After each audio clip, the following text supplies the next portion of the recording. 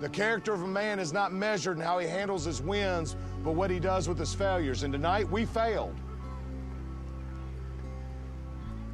And everybody says, when you get these inner city kids down, they'll lay over and you'll beat them by 40. Not us.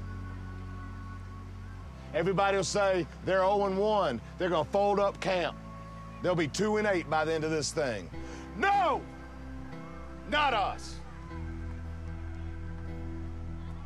You walk with your chins up. I am proud to be a Manassas Tiger on this field night because my guys did lay down. They got heart.